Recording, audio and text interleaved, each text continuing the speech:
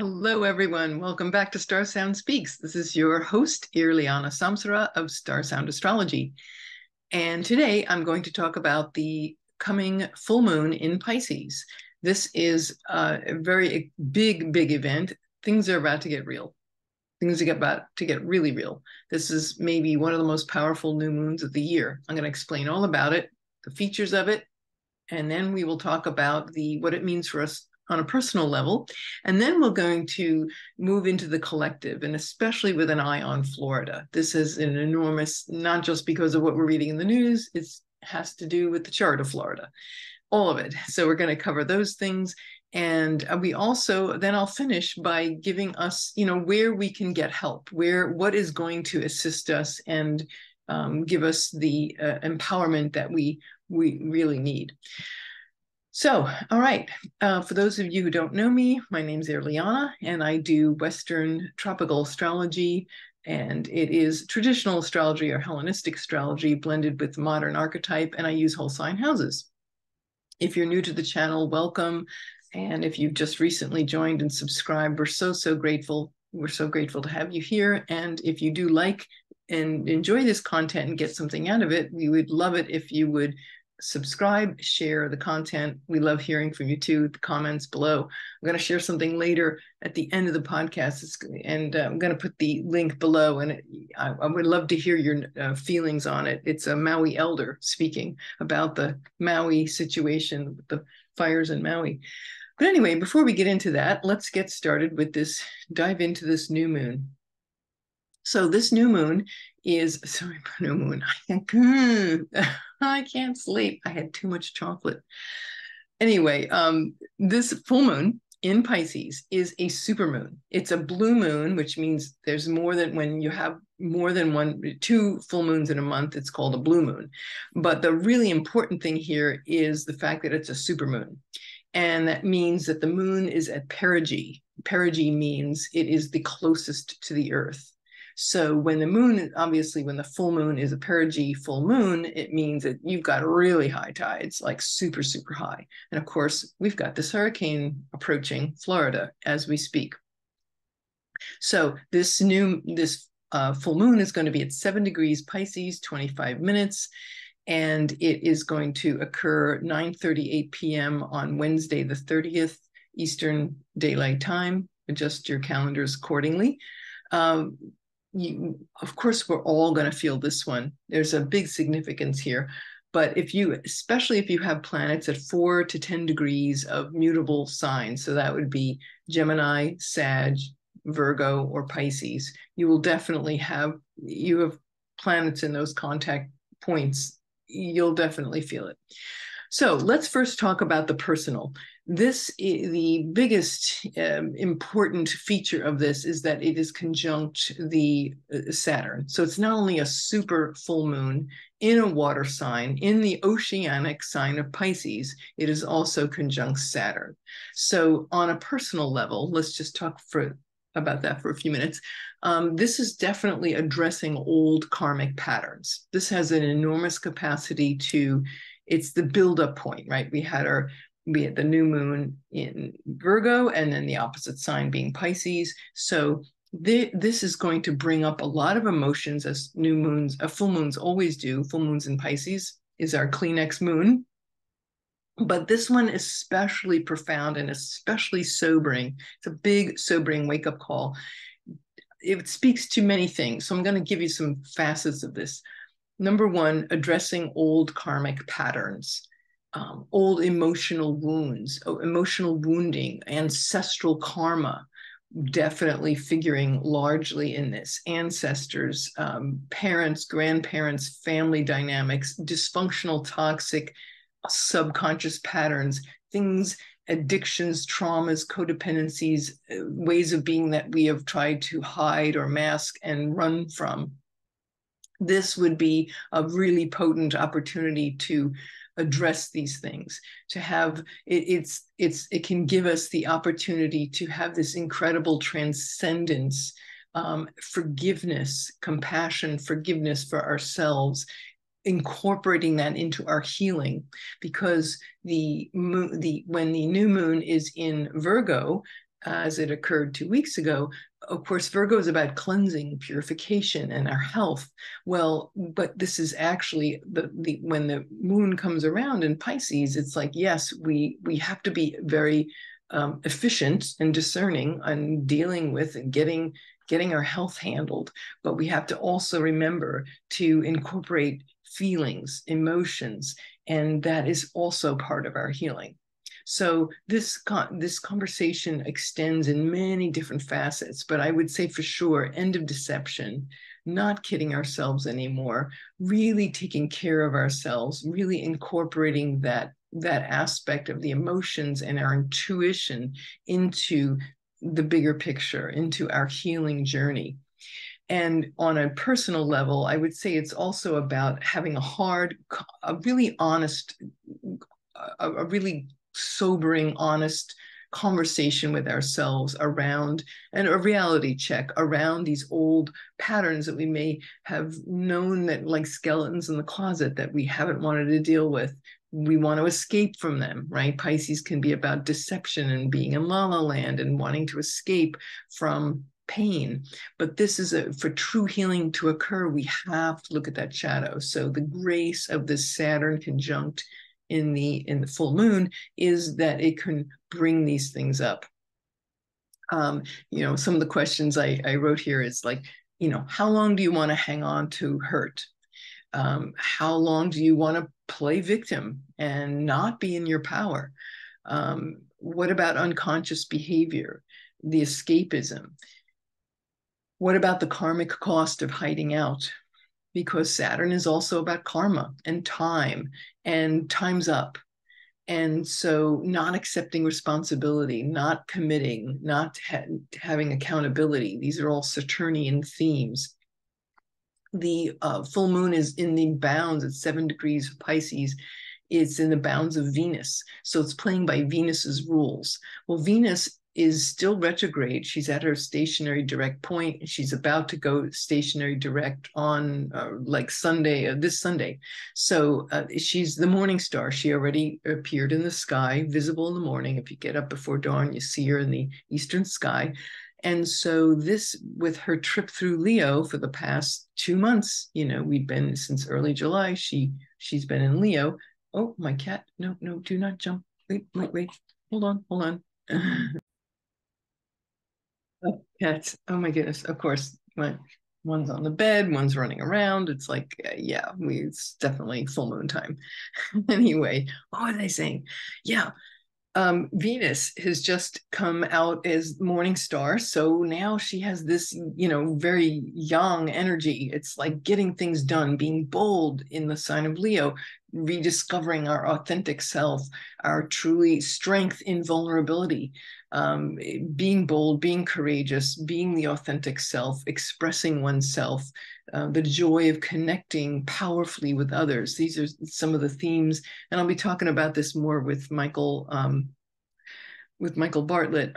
We're going to be talking about Venus coming out of retrograde and the lessons we learned, so we'll save that for then. But for now, because this full moon is playing by Venus's rules, it has that flavor. These are some of the themes that we're going to be looking at. So that's maybe about all I want to say about the on the personal level.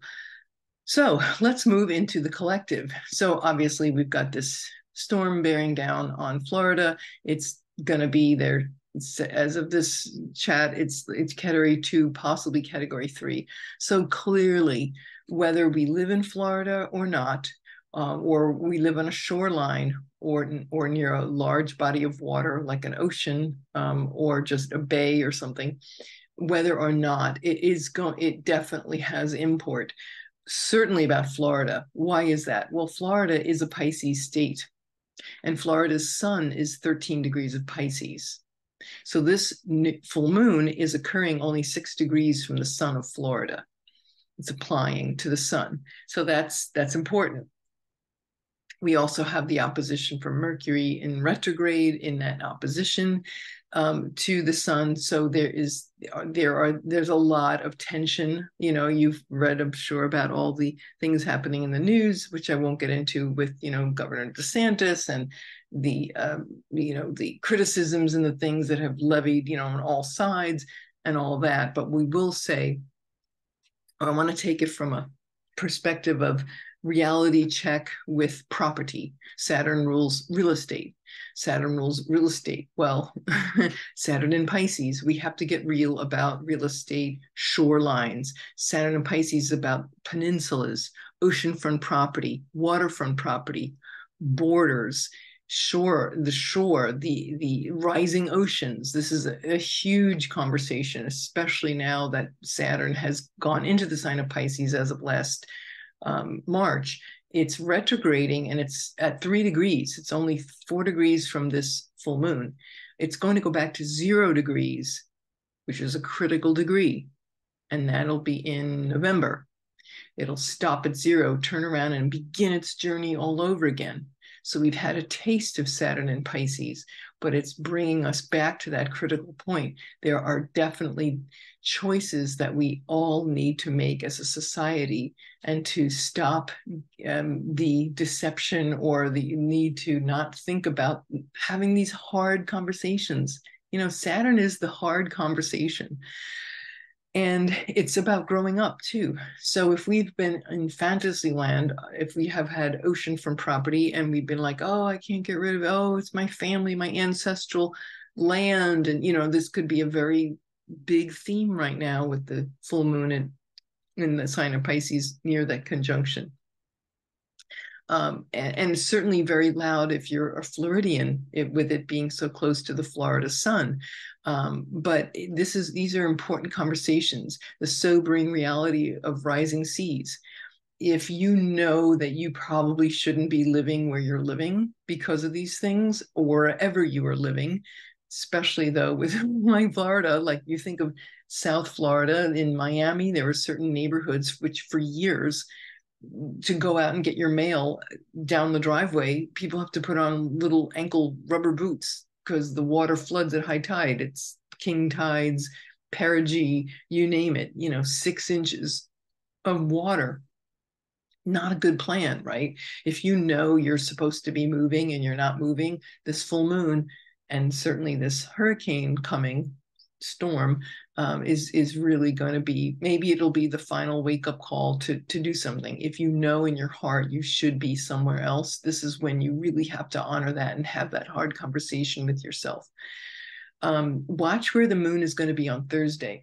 The storm is supposed to be at its hit at its worst on Wednesday.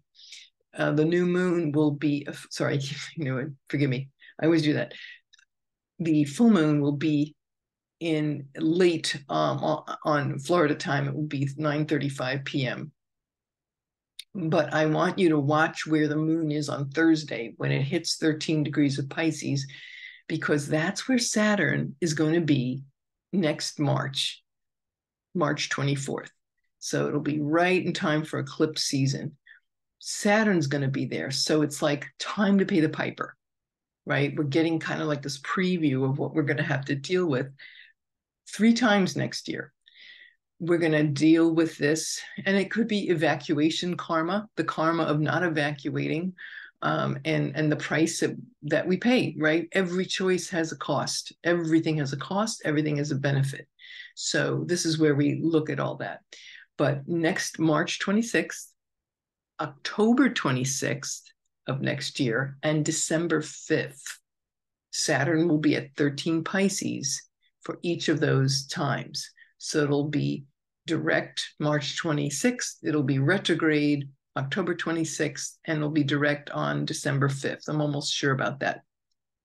The important thing is that these dates are really, definitely write these down. Now, I was looking back in history of like what happened during those times in the past, in past cycles. Well, Saturn was at those degrees in 1965 and 66. So you think about the great real estate boom, where everybody was moving to Florida in droves in the 50s and 60s. So Saturn over that point was this huge real estate boom. But also difficulties and constrictions with hurricanes. There was a great tornado that is called the Great Miami Tornado that happened when the chart of Florida was activated. there was a great Miami tornado and a great Miami hurricane of 1927. So we're looking at these things. Now, that wasn't Saturn sitting on the sun, but it was Uranus up there doing its thing in Pisces. So yes, a lot. And now Neptune is there, right? So we were talking about catastrophic floods and things of that nature. So yes, extreme weather patterns for sure. We also want to remember that today, this evening, as I put this out there to you, Uranus just stationed retrograde in Taurus. And every time, especially when a planet stations retrograde in those weeks, or in this case, month, with Uranus getting to that point and making that turnaround, it's always the most volatile expression. Well, as we know, we've had volatile Earth changes with Uranus and Taurus. And of course, it got really bad, all these forest fires, Canada, British Columbia, Maui, even the Canary Islands. I mean, Pakistan flooding, just the enormous, intense, extreme things. So it's always the most volatile at the stationary retrograde point. It will go direct in late January. So again, you'll be seeing when it stations direct in the end of January, you'll start feeling that again. It'll be reminding us. Hopefully these times will be where we can get to reflect on the progress we've made around our comfort zone and what values are truly dear to us and which ones are going to progress us and which ones are going to hold us back. So there's that. Okay. I would say too, and no pun intended, but this is like, we have this choice with this full moon. Are you going to stick your head in the sand or not? I mean, no pun intended, but but really, what price are you going to pay if you just continue to ignore the things that you need to look at? It is definitely time to pay the piper. It's time to pay the real estate piper. Interestingly enough, I went back in history into the 1500s, and when there was Neptune was at 13 Pisces in 1528. And this is sounds like Jeopardy, right? In March of 1528, April, excuse me, there was this conquistador named Panfilo de Narvaez. Pardon my Spanish, it sounds like French. Anyway, he was like it was the most god-awful trip that he made. He lost, out of 600 men who left Spain to try to conquer Florida, what was owned by the Spanish, or at least claimed initially by them. As you know from your history, only 4 people survived a year later. And Narvaez himself was, it was just attacks. It was interesting. Why am I bringing this up? Because it was the 13 Pisces, where the son of Florida, 300 years later, Florida gets incorporated at that point. So it's interesting because not only was it that point at 13 Pisces, but the men, Narvaez and his 600 men, they came ashore in Florida in 1528, and they ended up at the Big Bend, which is exactly where this storm is headed, in that area, the crook of the Florida, where the Panhandle meets the peninsula. So I just thought that was really interesting. So here it is. Florida it was 300 years away from being made a state, but it's that resonance. It's that resonance that you see of actions and archetypes playing out in consciousness around signs and degrees. And so here is this failed attempt. He was this murderous, plundering, like they all were, but he was especially ruthless, according to history, from what little I read about him. But everything around that legacy was forced evacuations, genocide of tribal native peoples, the hardships of weather, being driven away by tribes, getting enslaved by tribes as well, and people captured and deserted and died of diseasement, and they ended up walking across the Panhandle to what was then Mexico at that time. So you see there's all this stuff about relocation and evacuation, karma, we could say, all of those themes coming up.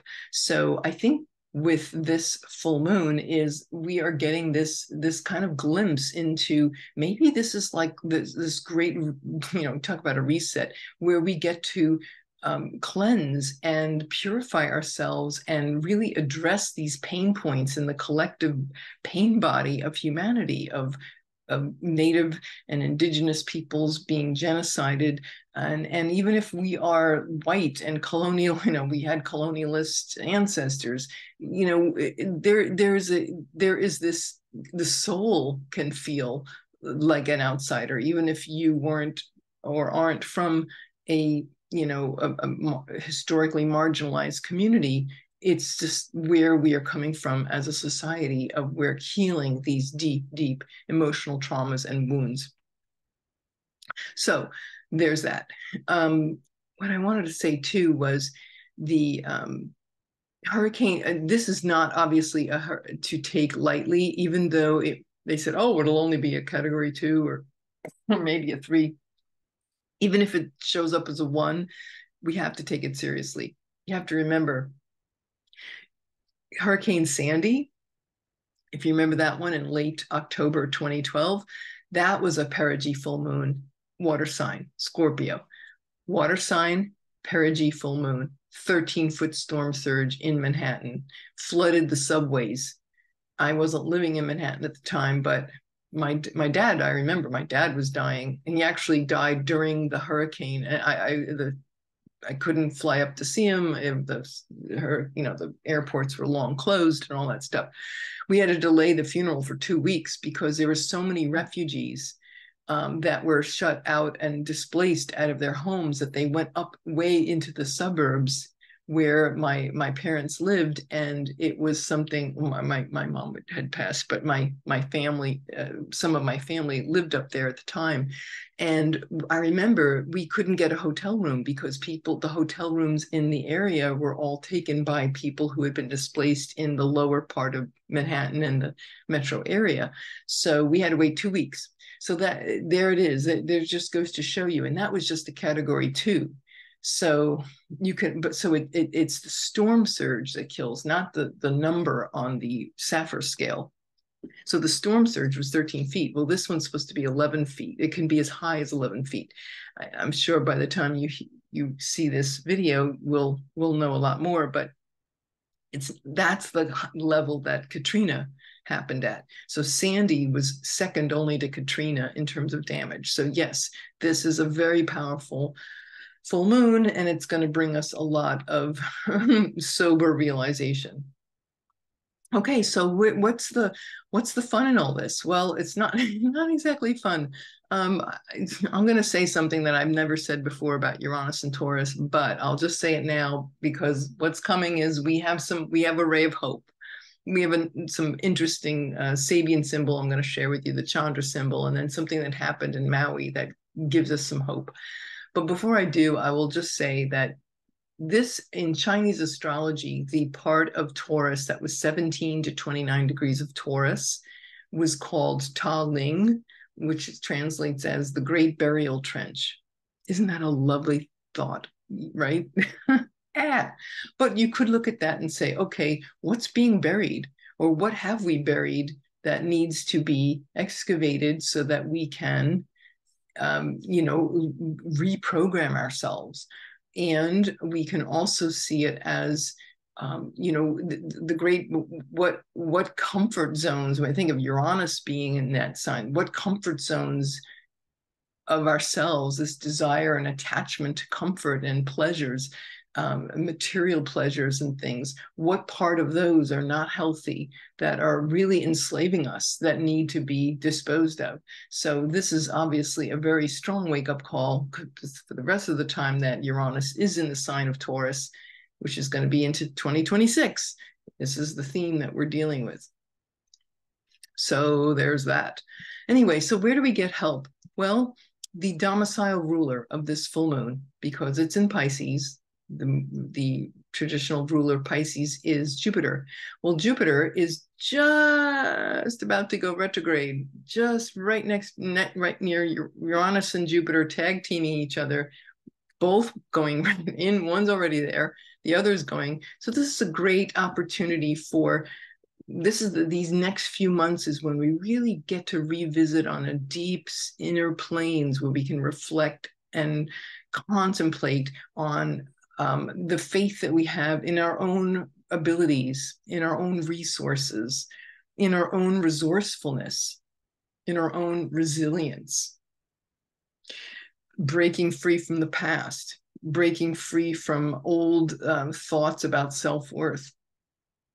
And there's a part where we can believe that we can reclaim a part of ourselves, that have a part of ourself wherever we feel cut off or alienated or traumatized, whether it's through trauma or just our own internal processes. It's about healing that and embodying, right? Taurus is about the physical body, the senses, embodying the change. Or as who was it, Gandhi, that said, be the change you wish to see in the world. So these few months where Jupiter and Uranus both being retrograde in Venus's domicile is giving us this opportunity. Yeah, and I would say too, in terms of the collective, it's also saying, okay, people, we have to really develop and go in there and contemplate on what will it take to radically reinvent our relationship with nature, with ourselves and nature, and with the earth, and what we value. And what is important to us is the luxury house in the gated community, which is very Taurian, velvet cushions and a 5-car garage, is this really what freedom is about? Or is it, here we, gated off from everybody, electronic gates and this, that, and the other. And of course you can justify that to the hilt. Yeah, I get it. But it's giving us real pause, because guess what? A hurricane happens, ain't no electricity. So how long do those gates last? We're looking at limits of things. If, God forbid, the grid goes down, well, it could be out for a long time. So it's forcing us to come into, to look at these things squarely in the face, coming together in community. What will that look like? What will it take? The last thing I want to say is there are two beautiful, the Sabian symbol and the Chandra symbol for this full moon. The Sabian symbol is a girl blowing a bugle. So to me, that's again speaks to the wake-up call. According to Dane Rudger's interpretations, he said it's a call to participation in the service of the race as an evolutionary crisis approaches. Perfect, right? Just what we've been talking about. And the other one is, before I mention it, I'm just saying, watch the link below. There's this, it comes in around 5 minutes and 35 seconds, but just back it up even a little before that. Props to this man on his YouTube channel. This was a channel that was given to me by one of my friends, and it's called Hustle Bitch. The guy called his channel Hustler, or not Hustler, Hustle Bitch, whatever, whatever. But he's a great guy, and he's questioning lots and lots of things, as many, many, many, many thousands and millions of people are questioning what has gone on in Maui. Again, this full moon speaks to that as well. But what I found was that he took, it looked like somebody's, I don't know, there's no attribution, but it was obviously a town hall meeting. It's somebody's iPhone. They had a Maui elder, a woman, a grandmother looking older woman, a little flower in hair. You can't miss it. You have to watch this. Oh my goodness. I watched this like 5 times, and every time I watched this little 10-second piece, the hair on my arms stood up.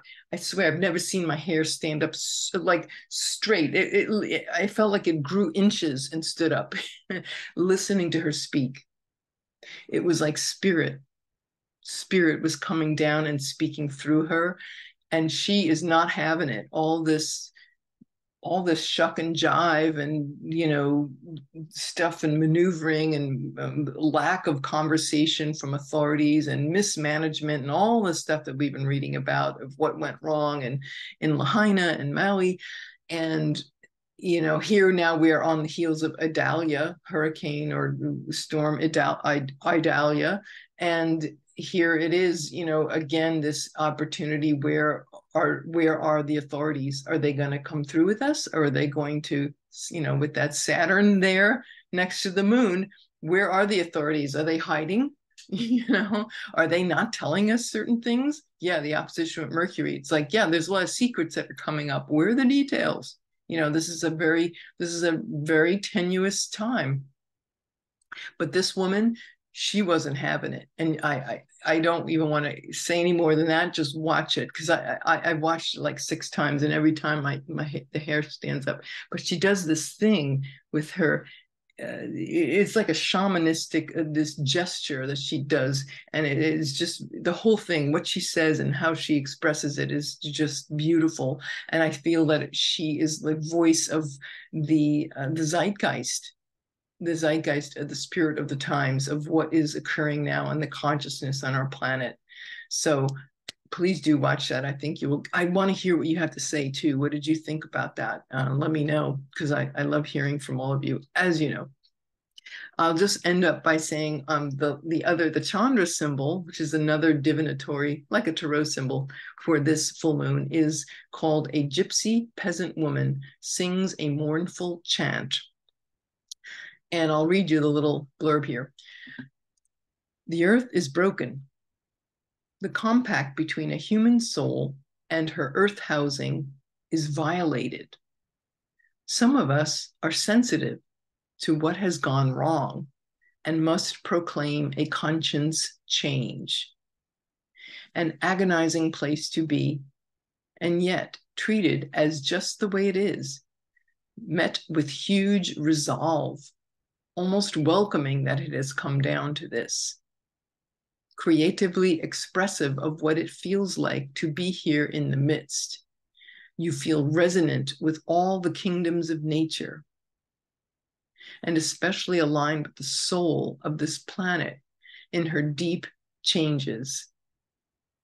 Put in the right place at the right time to call the occasion, to make things unavoidable. You feel almost immobilized by how huge the task is. Yet you are stoical, dedicated, exceedingly strong and enduring, able to withstand the shaking loose of the old earth.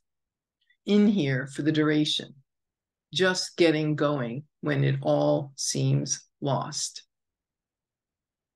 And I'll end this chat today by saying that there was something on the news, a woman in Lahaina, this man who had grown up in Lahaina, he was a news reporter.